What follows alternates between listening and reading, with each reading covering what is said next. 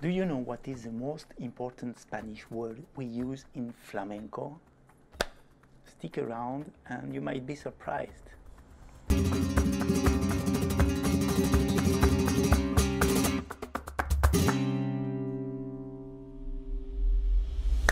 Hi, this is Guillermo for FlamencoMAPS. Welcome to my channel. Whether you dance flamenco, you play flamenco guitar, you sing, you play palmas, you play cajon, or you just want to understand how it works, today I want to talk to you about a very little word that can change your whole perception. So maybe you think that this word is compás, or arte, or duende, or soniquete, or I don't know. But for me, this word is por, P-O-R. And basically it means for, okay? So nothing very exciting so far, but wait. In fact, this little word tells us a lot about how flamenco works, because it reflects the modular nature of this music and dance. So let's see this por in 3 different contexts. The first use of this por, maybe the first you thought of also, is the por and the name of the palo. For example, we say we play por soleá, we sing por bulería, we dance por alegría, right? With this por, we have access to the whole spirit, the whole construction system of a flamenco moment. Because when we say por, then it's not a composition, it's not a piece or a song with a beginning and an end and a duration. No, it's opening the fields of so many possibilities. When a cante begins, we don't know how many letras, how many coletillas, how many estribillo the singer will sing, and we don't know the styles either, we don't know the order, and we don't know how many falseta the guitarist will play. We don't know all these things. We just know, if we say un cante por soleá, that we are in the soleá territory, okay? That's the only thing we know. And it means that we are free to go and travel around, to go from Soleá de Alcalá to Soleá de Triana to Soleá de Cádiz. The singer can and he will probably mix styles together, and he will just create a cante. And if he's not feeling very inspired, for example, he can just do a very short cante with 3 letras. And if he feels very inspired, he can sing 20 letras por soleá. And same thing for the baile. Let's say that we are performing a baile por alegría. Then we are supposed to know the rule of the alegría. Then we know the compás, we know the tonality, we know the kind of letras, the processing of the letras, the different melodies with the different options. There is a global structure that we need to respect. We know that we'll have probably a silencio, an escobilla, maybe a castellana, then bulería de Cádiz with different letras, but there is a lot of room for improvisation left. If everyone knows and masters the rules, the musicians and the dancers, the singer, then everybody can just play together. And it's really playing together. It's not like a game that we play against each other. No, we are playing together with one common goal, which is the artistic expression of a moment. That's why there is, in my opinion, a very big difference in the concept if we say we dance por alegría or we dance una alegría, an alegría. For me, I imagine like an alegría, it's like, okay, it's like a frozen choreography that has been composed, rehearsed, and all the musicians and everybody knows it and will perform it as it has been rehearsed. It's not a judgment of value, it's not negative because it exists also in flamenco, like flamenco ballet, for example. Everybody needs to do the same thing because it's many people dancing at the same time. But in this case, like tablao context, for example, there is a lot more room for improvisation. And this concept is reflected in the poem. Second context we can find this por, it's inside the name of a palo. I'm sure you've heard already bulería por soleá, fandango por soleá, couplé por bulería, this kind of thing. Por here means something else. This refers to kind of crossbreeds that can happen between palos and between styles. And the overall formula for this is name of the cante of the style por compás.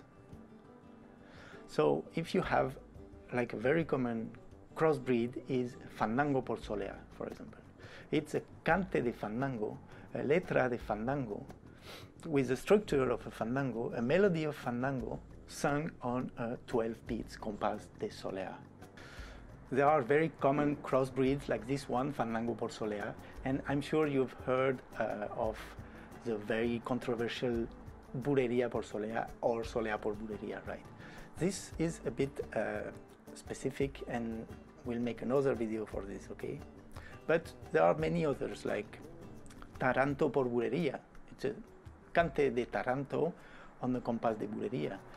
Couplé por bulería. Couplé is a kind of song that comes from outside of flamenco, just put on a compás de bulería, and you find many things.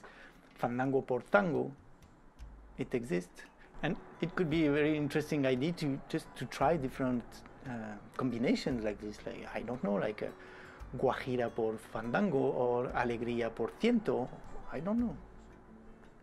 What must be clear for us is that the type of cante is determined only by the cante. It means the melody and the processing of the letra, not the lyrics. The lyrics are a trap. Don't trust the lyrics, okay? We'll talk about this many more times. So let's imagine we are in a cante por tango. You are dancing and the singer is starting a letra por fandango on the compás de tango. You need to be able to recognize that this is a letra de fandango. Why? Because the structure will be different and the cues will be different, and the ways and the place where to rematar will be different. So you need to know both. You need to know the tango, because we are in tango, and you need to know fandango, and the combination will just create something unique and something very interesting at that moment. And the third context in which we can hear this por is when we say por medio, por arriba, por taranta, por granaina, por minera. And here we are talking about guitar positions, okay? So this is a complex topic. It's not possible to explain it like this in 3 minutes here, so we'll make another video just for this. But just now, for you to know that it exists. Just listen to this and listen to the different colors. Even if I play just the same chord at the same pitch. This is por arriba, por taranta,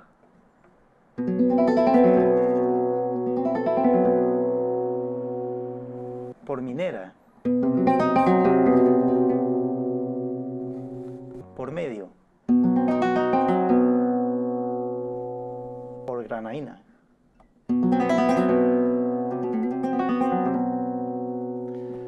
So you see, it's the same thing, but the lighting, the color is just a bit different. These different positions are different possibilities we have. And here we recognize again the adaptable aspect of flamenco. Because with these different positions and this la cejilla, the capo, then we have multiple options where to play one things, and we can just adapt according to our needs and our tastes. What is interesting here is that we understand with this why flamenco music and flamenco guitar has these specific colors, because the guitar itself, how it is built, how it is conceived, makes flamenco sounds how it sounds. Here are the three main uses of this small word por in flamenco, right? First one, the name of the territory in which we are, the name of the palo we are exploring in this particular moment, or the crossbreeds between different palos, or the guitar positions. And these three contexts illustrate very well the modular, adaptative, creative aspect of flamenco. In its essence, flamenco is not strict, it's not fixed, it's not stuck to rigid structures, to pre-established colors. Everything is constantly subject to be modified, put back on the table and recreated according to certain rules and mechanisms that we need to know if we want to be able to perform with a group, for example. But knowing the rules, it's also ultimately the way to break them and free ourselves from them. That's it for today. I hope it could help. Thank you so much for watching, and tell me in the comments what would be your most important word in flamenco. If you like this video, give it a like, share it with your friends, subscribe to the channel and leave me a comment about what we could talk about together in these videos. And also go and visit flamencomaps.com. There I have many classes and courses, and different things are coming soon. Oh, and don't forget, learn flamenco, make it fun, make it different, make it yours.